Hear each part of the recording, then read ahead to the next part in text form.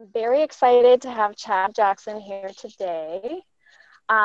We are going to get started. Okay, so Chad Jackson, our Associate State Archaeologist for San Luis Obispo Coast District, is joining us today for our Mind Walk. And I'm just going to read the description for the talk today, and then we'll roll right in. So archaeology in San Luis Obispo County continues to provide evidence of California Native American presence going back at least 10,000 years. The preservation of archaeological deposits is crucial for archaeologists to study past human life in many different factors, contribute to the creation and destruction of the archaeological record. Chad will provide an overview of the various periods of cultural development over the past 10,000 years on the Central Coast and how environmental changes such as climate and human impacts have shaped it. Chad will present the archaeological framework used to describe these periods and how archaeologists interpret their scientific data. Thank you so much, Chad. I'm going to go ahead and mute my mic, and it's being passed over to you. Thank you. Thanks, Robin. So how's it going, everybody? I'm honored to be here to present to you all in these interesting times. I'm glad that we're still able to connect with all of you. So as Robin mentioned, my name's Chad. I am the archaeologist for the San Luis Obispo Coast District State Parks. I have been doing archaeology for about 15 years. I attended Cal Poly and I actually started studying electrical engineering and had a bit of a young life crisis, and I quit and traveled, and I came back to study earth science and anthropology. And I started working actually for state parks in 2004, doing as a park aide, and I started helping out with the biologists, doing mapping. And as I graduated and got into archaeology, I started working for Elise Wheeler, who was the former archaeologist that held my current position.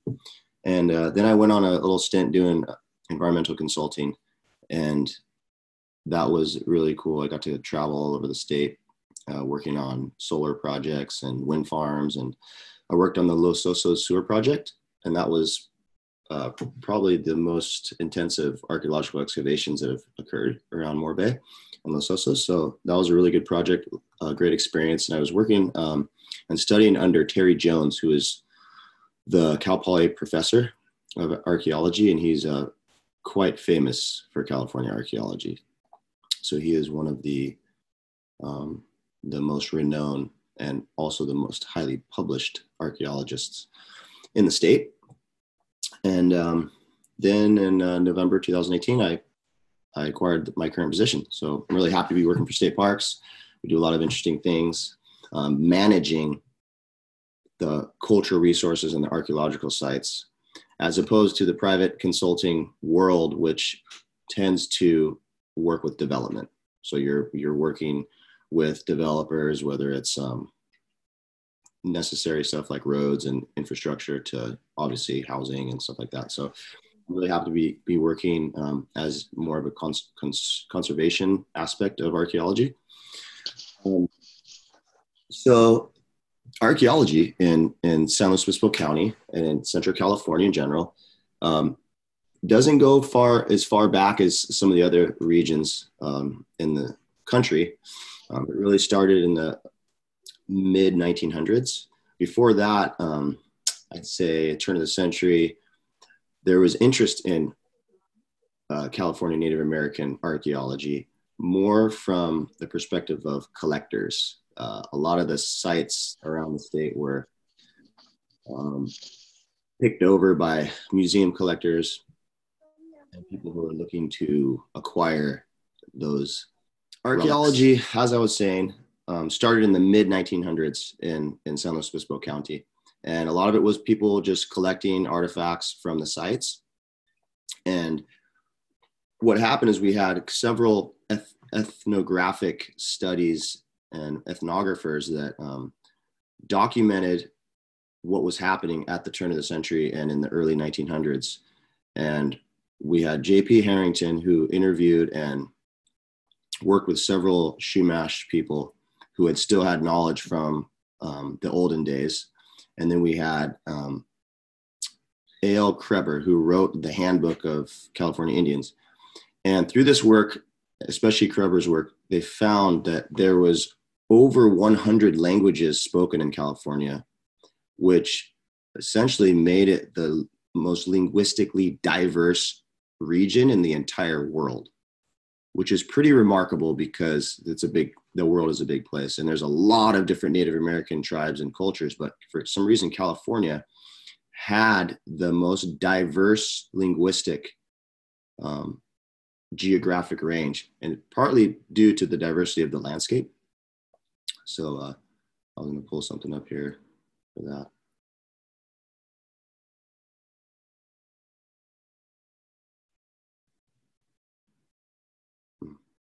Anyways, I'm not seeing it.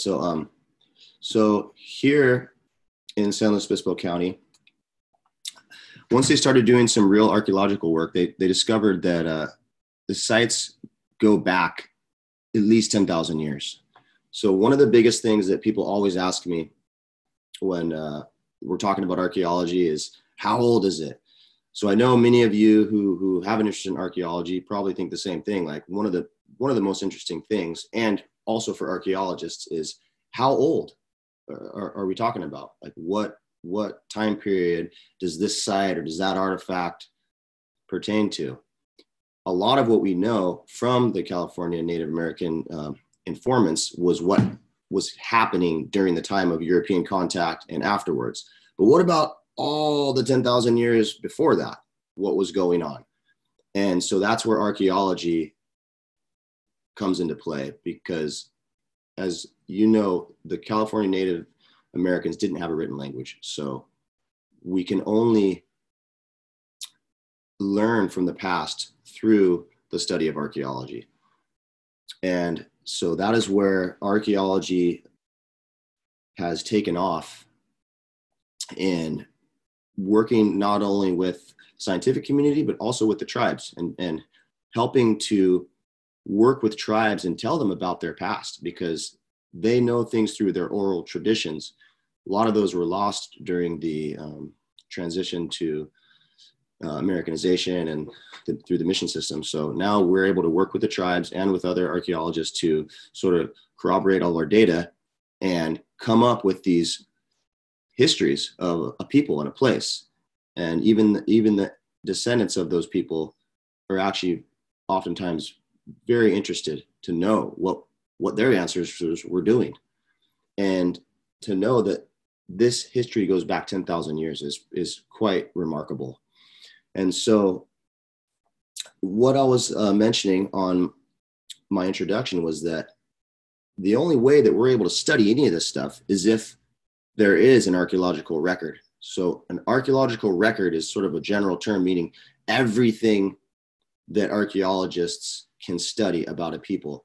So it's all of the collective archaeological sites in a region and the deposits. So it really comes down to archaeological deposits, which are essentially the physical remains of past human life. So it comes to the question of, how do archaeological sites form? You can sort of guess that, yeah, over time, we drop all of our stuff, we throw things away, and it just gets built up. But how do things result in being 5 feet underground? The people didn't necessarily dig holes and bury everything. So what we're talking about is archaeological site processes and archaeological site formation. And so this is an important thing for management, from my position. So I just wanted to kind of go over this to hopefully it's informative to you guys. So how does an archaeological site form? So we have sedimentation and the development of soils. So cultural materials that are laid down on the ground over the course of time, become incorporated into the soil through basic concepts such as sheet wash. Think about every time it rains, there's a thin layer of silt that gets washed over the land. You do that thousands and thousands of times, and slowly the soil gets thicker and thicker, and those materials that were laid down by humans become incorporated into that soil. You also have plants that are growing. They grow, they move the soil, they decay, and that is contributing to the soil development. You also have larger events like floods or landslides, and sometimes intentional burying. I'm going to share my screen here with you guys for a second. Get to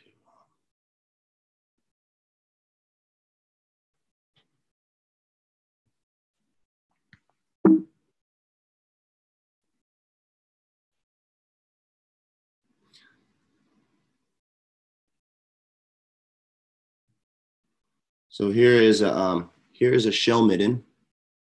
It's actually in Los Osos out on the sand spit. And along the sand spit, you have sand is moving around constantly. So in a sand dune context, you can really see how things are buried quite quickly. Most places, this does not occur this rapidly, but every spring you have the wind blowing and the sand will just bury things. And in fact, things are moving so much out there that we're often seeing sites being exposed, shell midden scatters like what you're seeing here in this image.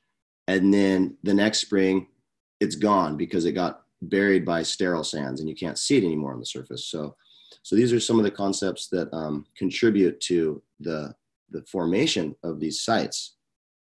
You also have fire hearths. If you think about all the fires, every night you have a fire, and fires are dug down into the ground, and everything that's burned is the food that you're cooking, and anything else that was thrown in there gets incorporated into that fire pit. And then when you put the fire out, you might bury it. And so you have just this accumulation of all these fire hearths over time. And that is oftentimes where you find some of the best archaeological deposits. Because, for instance, if people hunted and killed, say, some rabbits and a deer, and then they cooked them in the fire, the bones, some things will be tossed back in. And then even the arrowhead that they shot the deer with, oftentimes that wasn't retrieved. They would sort of offer that arrowhead to not be used again. It did its job. It provided them with a meal. They'll let that arrowhead go with the body. So you have this accumulation of tools and things that are found in those fire hearths. So those are very important features when we're doing archaeological excavations, and we find an intact fire hearth. It's a very important thing that we usually move very slowly and methodically when we're excavating those. The other question now I have is, how do archaeological sites not form?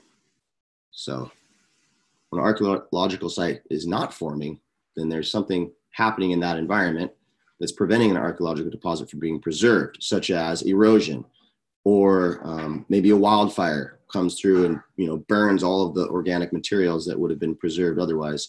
Lithic artifacts, rocks, things made out of stone, preserve quite well, obviously through fires and whatnot. But an important thing to think about is when you're thinking about how archaeological sites form, how they're preserved, and as an archaeologist, you're looking for those places. And if we're in a situation to where there is an archaeological site that we are trying to manage, and it's being destroyed, such as through erosion, we need to manage for that. So here we have Spooner's Cove. And if any of you have been out there in the wintertime, you know how big the waves are. I love to surf out here for that same reason. And here we have archaeological sites all the way up to the edge of the bluffs. And the wave activity is constantly hammering away at the edge of that, the bluff edge. And if you can see the little island here in Spooner's Cove. I'm sure many of you are familiar with this little island. I'm not sure how far back, but about 30 years ago, it was connected to the land. To the right, you can see the little people down there. That was a little land bridge.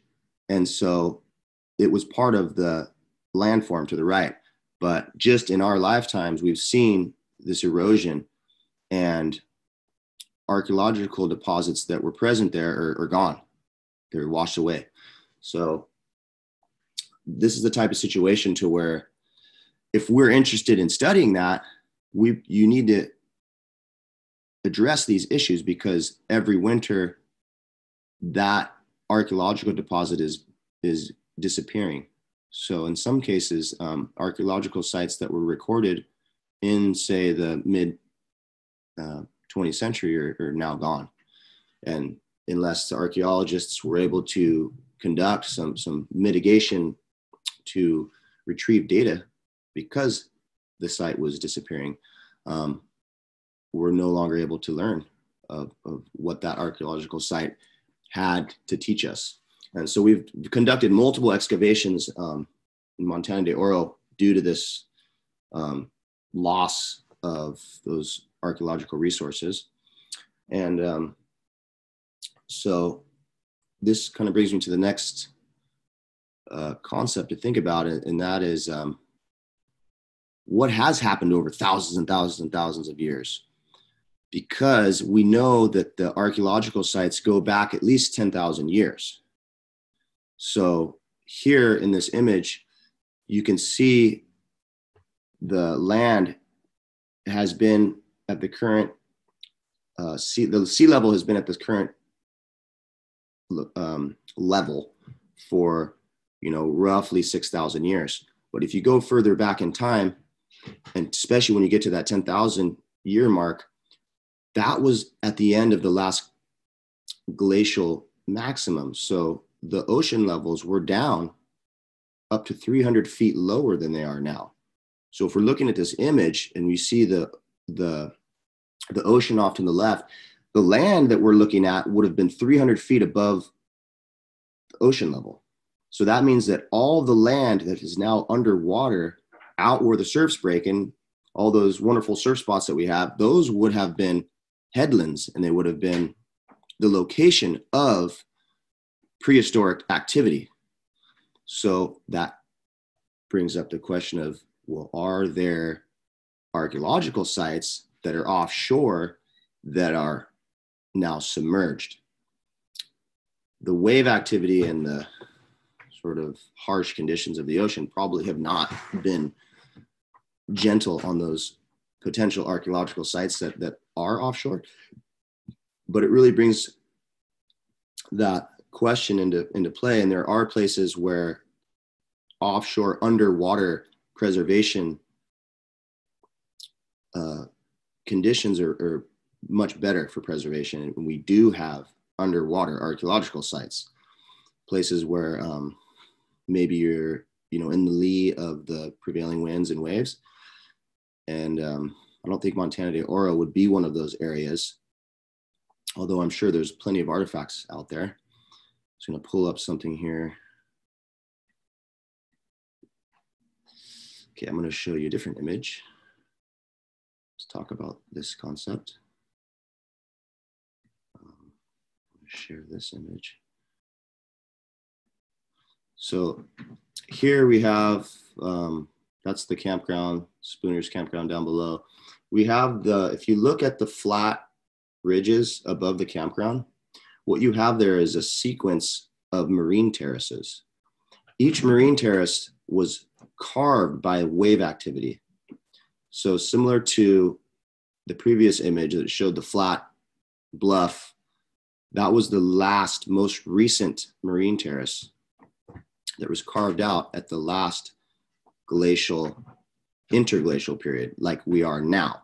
So if you to imagine just offshore of Spooner's Cove from that last image, the waves have flattened everything underwater through their activity and created like the beach and just that flat area. And then so when the sea levels go back down during a glacial period, that land becomes exposed again.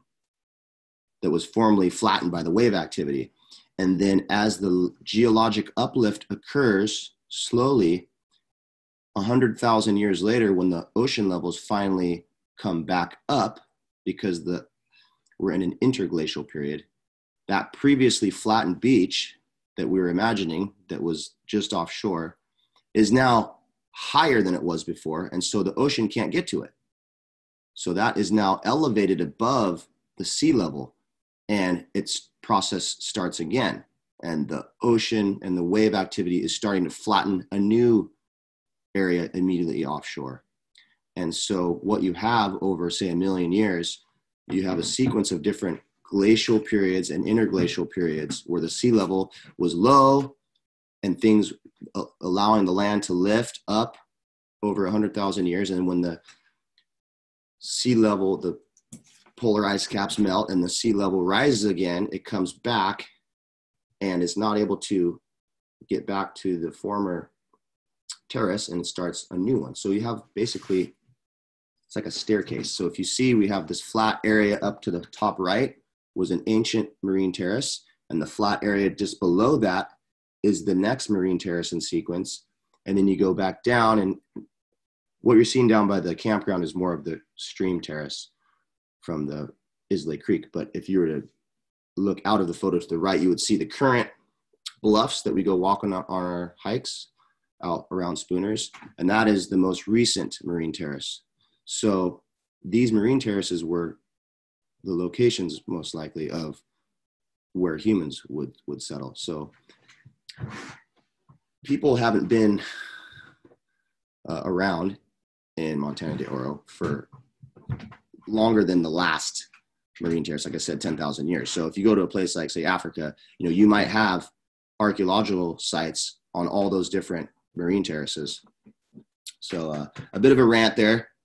Apologize, I was getting a little carried away, but just something that I like to think about is the people living back 10,000 years ago would have probably saw the sea level rise and watched things slowly become flooded, and they had to retreat further inland as the ocean levels rise. Not to stir up any conspiracies about global warming or anything, but since we are in this more rapid sea level rise situation nowadays, we're seeing those effects. The sea level is rising, and it's obviously exacerbated by human activity. This isn't so. The glacial interglacial cycle has been doing this on planet Earth for millions and millions of years. But now we're in a situation to where it has been sped up so much. It's happening so much faster because of global warming and whatnot. So the sea levels are rising. We're seeing some of these archaeological sites being impacted by erosion. And another thing to think about is all the rivers in the West have been dammed. All those rivers used to produce sediment. Every time the rivers would flood, all that sediment would wash into the ocean, and it would all come down. It would come south through the prevailing currents, and it would build up on the beaches. And all that sand protected the bluffs from wave activity. Now that we have no more sediment being produced because all the rivers are dammed, the wave activity over the last 50 years has stripped the sand away, and now you have less of a buffer, and the waves are now come all the way up to the edge of the bluff and erode the bluff. So we have a lot of enhanced erosion that's occurring now, and that's, like I had said, that's one of our issues when we're trying to manage these wonderful archaeological sites that we'd like to preserve as much as possible for the public to enjoy, and for the tribal people to be able to have those ancestral grounds preserved in a park. And so moving on. So as I was mentioning, all this 10,000 years of prehistory is preserved in these archaeological sites. But how do we know how old things are? That's such a big, important thing. So archaeological dating is one of the most important things that we do as archaeologists in our research. And so there's many different forms of dating, many different dating techniques. This is an artifact that I found on one of my surveys up north, and this would be known as a diagnostic artifact. So diagnostic artifacts are something that have been an artifact style that has been placed into a certain time period, where they say people were only making this style of artifact for a short amount of time in history. And when we say short, maybe it was 1,000 years. That's still a really long time. But and so they had to have been able to cross-reference the presence of that artifact with another dating style, because the first person to find that artifact still needs to know how old it is. So we have something called relative dating, and that is where you know the age of something and you're inferring that the object that is found with that other thing is the same age. So there's several ways we can do that, but it usually falls upon the second type of dating, which is direct dating. And that is where you have the radiocarbon dating, and something that you folks may or may not be knowledgeable of, and that is dendrochronology. Dendro meaning trees, chronology being time. So, and it's based on tree rings. So they've been able to study the sequencing of tree rings and the widths. And because of the fact that trees essentially record the environmental conditions every season that they grow, they've been able to sequence out the widths of the tree rings to provide almost a calendar. And that signature can be applied to wood.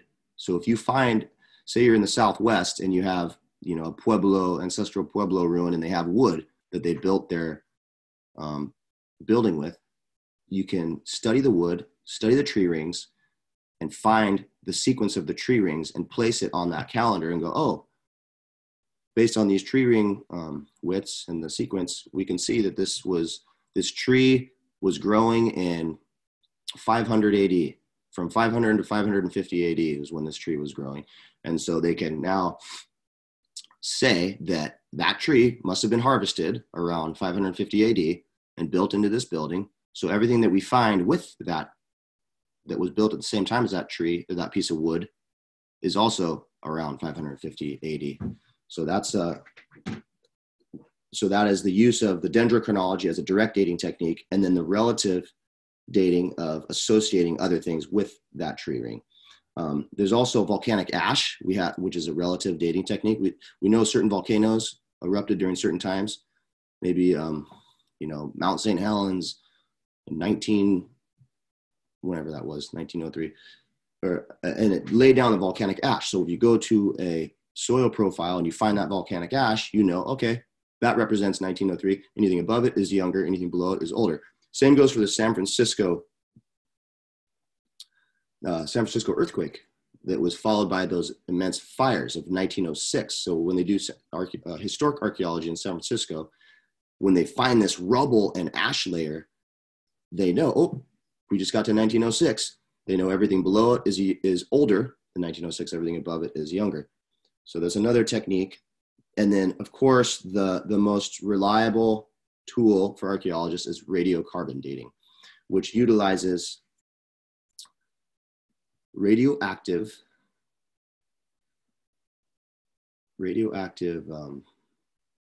carbon-14. I'm going to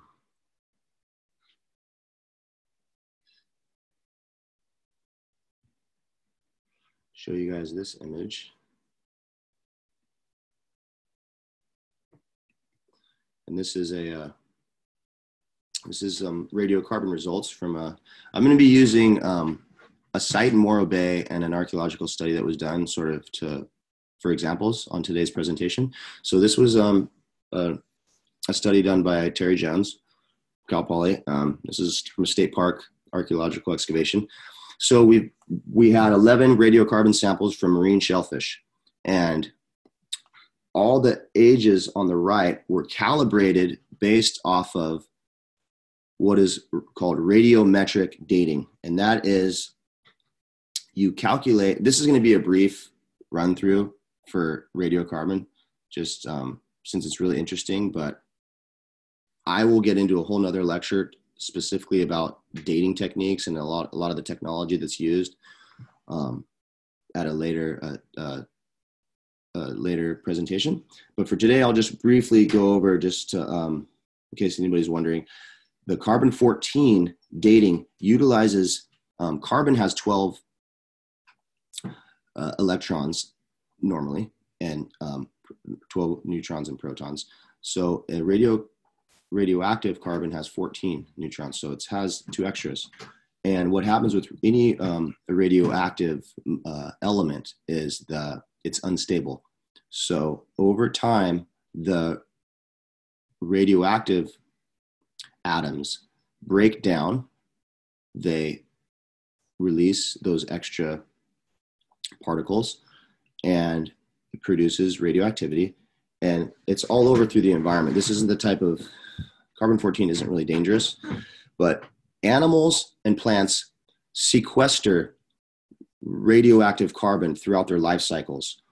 It's present everywhere, in the water, in the air, and the food that we eat. And so when you incorporate carbon-14 into your tissues, into your skeletal system mainly, it never leaves your body. Once you acquire it, it stays with you. It doesn't, you don't release it through our biological processes. So the only way that, say, a plant or an animal gets rid of it is they die. So when you eat an animal or you eat the plants, you're acquiring all of the radiocarbon that plant or that animal had in their bodies, and you incorporate into your body. And so you keep acquiring more and more and more throughout your life cycle until you die. Then you stop acquiring carbon-14, and that's when the clock starts for radiometric dating. So once an animal or plant has died, there's a fixed amount of carbon-14 in their bodies, and that carbon-14 starts to break down in a consistent rate. Carbon-14 has what's called a half-life. Many of you are probably aware of this, but of what a half-life is, but half of the radioactive carbon will have broken down within that time. And that time is 5,730 years. So based on those numbers, the laboratories test the amount of radiocarbon that is present in the tissues of this sample. And this is the tricky part. Then they compare it to how much radioactive carbon should have been in this tissue had it not broken down. So in essence, they're trying to calculate how much radioactive carbon was present when the thing died and how much is present now. And the difference there tells you the age. So as you can see, it's a little bit reliant on other data, such as how much is supposed to be in this animal at the time that they died. And that's done through a bunch of other science that we won't get into. But that's essentially how it's done, and it's very important. So this is, okay, I'm back. I will go into this now, just a quick little description of it, just to let you look at this. And this is sort of how we interpret the data, and this is how Terry Jones interpreted the data here. Radiocarbon assays, and I can just kind of let you guys look at that while I'm talking here. So that's a dating technique, the radiocarbon. So once you have radiocarbon dates for certain sites, say we use the radiocarbon dates from this site, we can see that they're all around 5,800 BC, 5,000 BC. Once we know that this deposit is this old, then we can start looking at the artifacts that were found in this deposit and say, hey, this style of arrowhead was made between 5,000 and 5,800 BC. Now we can basically, if we don't see that type of artifact earlier than 5,800 BC, and we don't find that type of artifact later in other archaeological sites that are dated to different time periods, we can say that's a diagnostic artifact. That artifact was made in 5,800, 5,000 BC, approximately. Most of the stuff, when it comes to diagnostic artifacts, they're approximate because, you know, if you find an artifact, the same artifact that dates to a much later time period, then you kind of threw off the whole theory, and archaeologists need to go back to the drawing board. And that happens all the time. But what we have importantly around here is shell beads. And these shell beads were made in many, many different ways. So this is another diagnostic artifact that when we're doing our studies, we're looking for those artifacts. Those are the ones we want to find, because those, before you even do any radiocarbon or do any testing, if you can find a certain bead style, then you can, gives you a head start. You go, oh, we found, you know, what does it say here? An Olivella beryl bead. We already know that those beryl beads were produced, you know, at this time period. So that it kind of gives you a general idea. Oh, I think we're dealing with this time period. And then, of course, as time goes on, bead styles change. And so just based on beads alone, we can say a lot about the age of these archaeological sites. Okay. So there's other radiometric techniques as well. And this is really, really interesting. There's potassium argon dating, and that's the radioactive potassium. And it can be used to date things really, really old. It's not of use in archaeology, but it has a half-life of, I think, 1.25 billion years. So very helpful in paleontology and geology dating. But back to, so what is all this dating? What do all these dates tell us?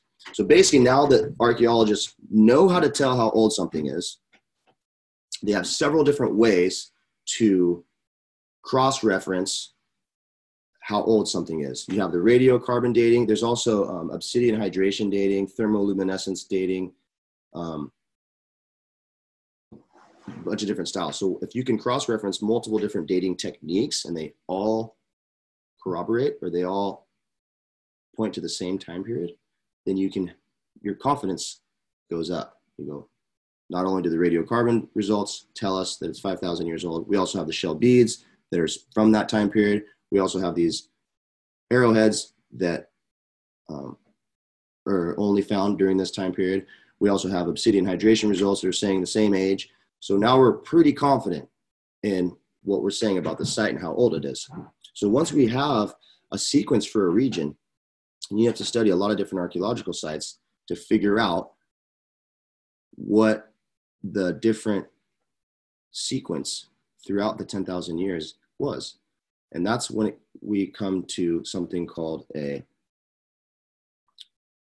cultural chronology. And that is essentially the change of a culture through time. So here on the Central Coast, we have developed cultural chronologies. And I'm going to show you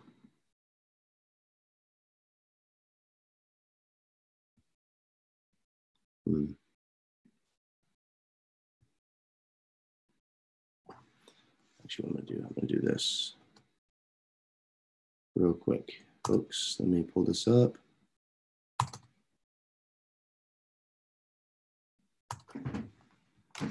Let's do this. So I forgot to put this on my.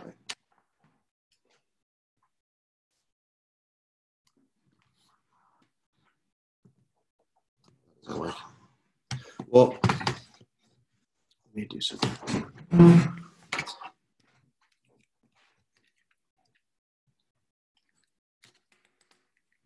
Nice. Sorry for that little hiccup. Let me show you something here. So the study that was done, this example I'm showing you, all those radiocarbon results showed us that this site was occupied 5,800 BC to 5,000 BC, which is pretty old. What's also interesting about it was that the deposit was basically all from that time period. So that is very, very unique to have a site that has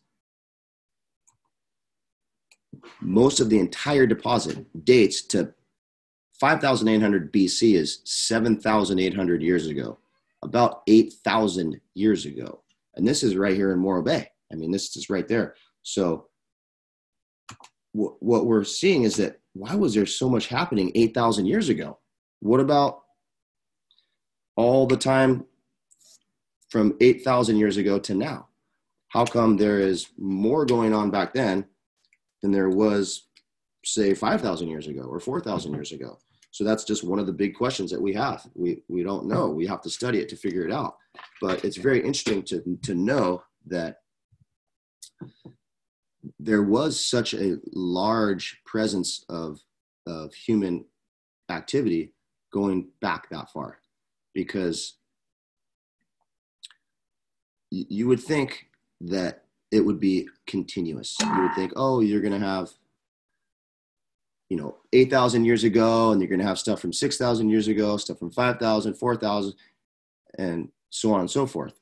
But really what we're seeing is that it's not that way. You have this huge deposit dating to 8,000 years ago to 7,000 years ago, and then you have nothing for 7,000 years. And then you have this, they also found that there was a thin deposit on the surface of this archaeological site that dated to much more recent times, like around 1700s.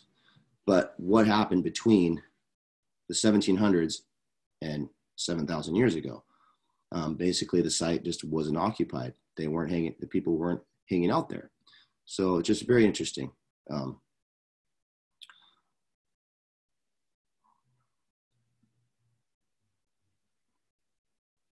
Okay, hold on a second. Find my document here. Okay, I'm going to share with you guys. So this is the temporal sequence for Central California. So what we have is the last 10,000 years, or it says 11,000 years here, have been broken into all these different time periods. So at the oldest, we have the arrival of people, and it's called the Paleo-Indian period or the Archaic period. And what was happening back then is, this is when you have those Clovis cultures, the hunting. We're talking about, people that were hunting large animals such as woolly mammoths and following the game around. And then you have the next time period, which is the milling stone period. And this period is when we have the 8,000 to 7,000 year time frame that our site in Morro Bay is pertaining to. So it's called the milling stone period because what you have in the artifact assemblages, in other words, the tools that we find in these sites, were primarily grinding stones, meaning that the people weren't eating acorns. It's not a bowl and mortar. It's a flat grinding stone or a metate. So they were eating seeds. And, nowadays we have this whole craze over chia seeds. Everybody's putting it in their yogurt or whatever. But the native Californians were eating chia seeds and all these other seeds, grass seeds. So they weren't eating acorns. They were targeting these grasslands. And we know that grasslands proliferate when there's wildfires. So they were probably performing prescribed burning 8,000 years ago to promote these grass seeds. And you also have very large projectile points. So they're definitely still hunting large game. But this milling stone period was a very unique period in California when there was a lot of activity and a lot of things happening. So it's possible that other cultures from the New World, such as Mesoamerica and elsewhere, were the result of people who were living in California in the milling stone period and then moved out. Since we have a ton of sites that were dating to this period, and it was a very productive environment.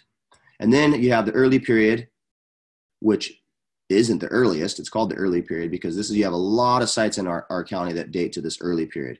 And this is when you start having bowls and mortars used to harvest acorns. So they shifted their food subsistence to oak trees, which are found everywhere. So then you have the middle period when things started to become more complex.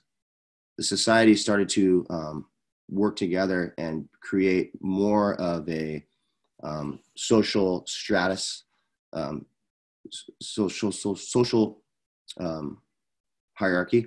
And then in the Middle Age transition period, if you guys can see that right there where it says 1,000 to 700 years before present, this is when there was a lot of change in California. There was droughts, and particularly the Chumash elevated their society to become very, very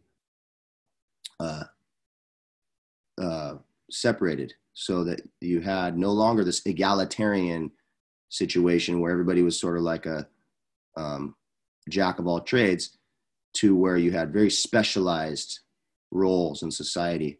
And so this Middle Age transition period was when you started to have these different villages and trade networks and production areas and people specializing. And so the society became very complex. And then you have the late period, which saw many things happening with the trade networks throughout the whole state. And this is the time period that was encountered by the Spanish when they made contact in 1769. And these were the cultures that we learn about through our ethnographic work. And you also have this proto-historic, meaning that it is sort of a transition period between people living ancient traditions and the Europeans arriving. So there was some written history. There was a lot of things happening where Native people were using modern technology of the 1700s, such as, guns. There was glass. There was all these different materials that they were able to use, and they somewhat had this hybrid society where they were still using traditional techniques, but also utilizing European technology. And then the three other periods of the mission period, Mexican and American. So there's our cultural temporal sequence. And so in Central California, what we have is certain areas, you narrow it down and you say, okay, in Morro Bay, we have this overall temporal sequence, and then we have cultures that we're gonna describe, such as the one at Morro Bay of the example I've been showing you guys, and that may create a whole new title that we're going to say we can call it the Morro Bay phase or something. And so you have phases, and these are basically cultures, individual cultures that are represented through an archaeological site. And we have something here that we can be using to talk about these different phases. And so here's all these different names of all these different archaeological phases throughout California. And I'm going to just kind of scroll through to get to one that relates to us. So right here in the middle, if you guys can see where it says Diablo, that was based off of the Diablo Canyon archaeological excavation. And everything that they found within that excavation, they were able to date between 8,000 and 3,500 BC. And so now in San Luis Obispo County, when we find sites that date to this time period, we might call them the Diablo phase, because they will correlate. They'll have the same artifacts, the same foods were being eaten. And so we're able to start to narrow things down from a larger region to a much smaller local level. And so up in Cambria, we also have the Little Pico Creek is a creek up there just before Hearst Castle. And we have a Little Pico Creek phase based off of excavations that Caltrans did there. And so here's Little Pico, 2 successive Middle Holocene phases in the San Luis Obispo and Big Sur areas. So here's another thing that archaeologists use, and that's trying to compare different sites locally to each other. And then once we're able to identify those, we can start answering all kinds of different questions. Were the people at Little Pico trading with the people from Diablo Canyon? And then we can look for certain artifacts, and we can look to see changes in the food that they're eating. Maybe at the beginning of the Little Pico phase, they're eating seals, but maybe they over-harvested those seals, and then there was no more seals in the archaeological record. So we can start to identify and answer a lot of different questions. Anyway, so that's sort of where all these dating techniques and all these, all the different archaeological work that's being conducted can come together, and we can start really saying something about what's going on. Because you start from a real general description of a region, and then we want to know more about what's happening in Morro Bay. This is where we live. What's going on right here. And so here in Morro Bay, we have this example that I've been showing you guys has something very interesting. I think you guys, especially most of you who are interested into the in all the amazing bird and animal life we have here in Morro Bay, this is what they had found in the archaeological site, all the bones. So they do these faunal analysis. They take all the bones that they recover, they take them into a lab, and they figure out what species there were. So you can see all these different birds were found in this site. So if you look at the numbers there, the most duck was the most common thing found. So that makes sense. Duck is probably the tastiest of all those birds. So they're eating ducks. You can go down. They had like, wow, there's a lot of reptiles in the site as well. And maybe they're eating snakes. We have some sea otter, some sea lions, a lot of rodents. Some of the rodents may have been found in the site naturally, such as ground squirrels. They're always living in the ground. But a lot of the other animals were definitely hunted and eaten. And so we also have the ubiquitous shell midden. And so these shell middens were usually the most obvious sign of an archaeological site in Morro Bay, or Los Osos. And we have all these different shell species. And so what's interesting about Morro Bay is we have the estuary, where you have things like oysters, moon snails, and then you have the open coast. You have both the rocky reefs, where you would have abalone and mussels, and you have the sandy beaches, where you'll have clams. So there's three different types of region of environment where we're getting our shells from. And you can see they were pretty much probably eating everything that you would find out there today. And this is also interesting to note that 8,000 years ago, we have the same animals and the same shells that we do now. So that's another interesting thing. And then if we do find species that are in that assemblage that are not present now, that can tell us something. Well, wow, there used to be pronghorn sheep around here. And the natives would eat them. So a lot of different things. Once we're able to narrow down and get our dating and get our time period well established, that we can really start to address all these different things, such as how humans impacted their environment. We know that things were changing over time in not just the climate, but due to human, impacts on the earth. We have controlled burning, prescribed burning for one, is one of the most obvious ones, and then overhunting, and then maybe the introduction of other plants from elsewhere. They were not agriculturalists, as we know. The California Native Americans were essentially hunter-gatherers. We like to call them foragers nowadays, but there can be a stigma with hunting and gathering people, but they were nevertheless very intelligent, and an amazing cultural development occurred throughout the many thousands of years. So that's pretty much what I was going to talk about today.